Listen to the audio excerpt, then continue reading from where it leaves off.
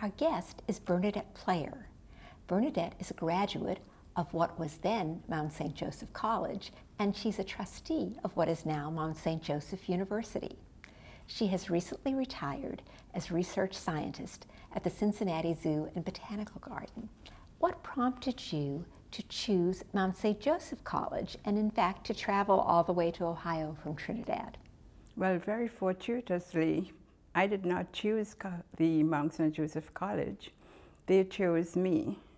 Growing up as a child in a very poor rural village in Trinidad, I had aspirations of one day becoming a scientist, but didn't know how to get there.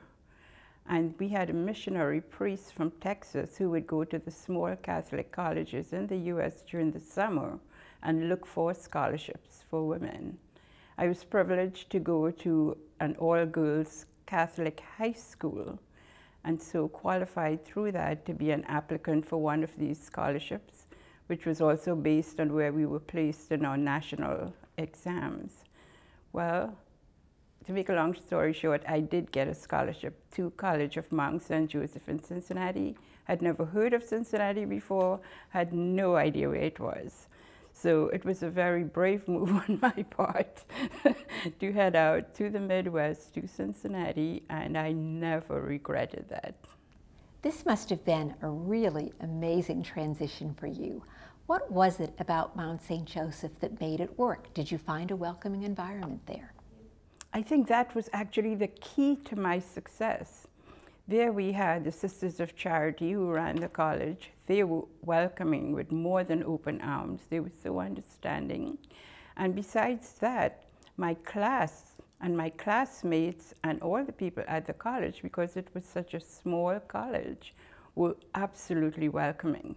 And just to throw in a little piece, I just came back yesterday from our 70th birthday class reunion in Casco Bay, Maine. And that's how close we have remained. In 2 years, we'll be celebrating our 50th class reunion. And we celebrated our 70th birthday reunion this past week. What influenced your choice of biology as your major? I was, in my country, the only science that girls were able to take at that time was biology. And in fact, my class was the first class to take biology because I was the one who instigated it.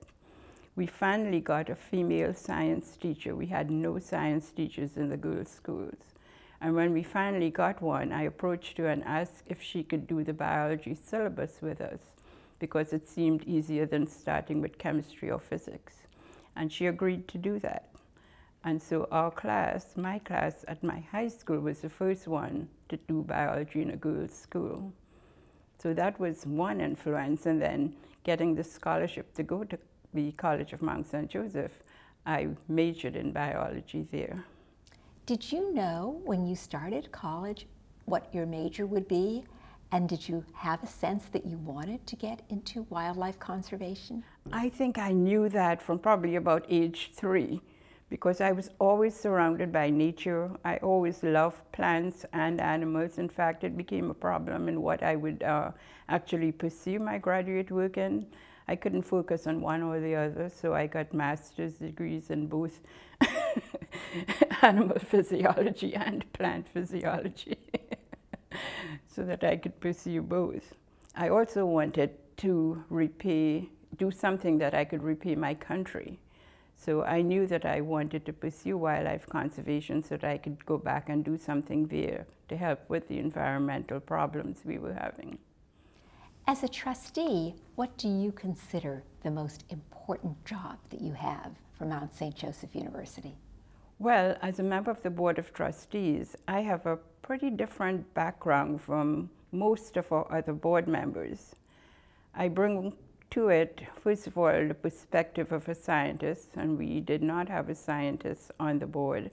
But I also, as an alumna of the College of Mount St. Joseph, bring that perspective, and the perspective of coming from a different culture, from a whole different socio-economic background, and being able to show that a liberal arts education, the nurturing and the wealth of knowledge that I got at the college really prepared me to come full circle from being this poor little girl who came from Trinidad and got a scholarship there to being able to serve with great pride on the Board of Trustees. Thank you, Bernadette. It's been a pleasure talking to you today.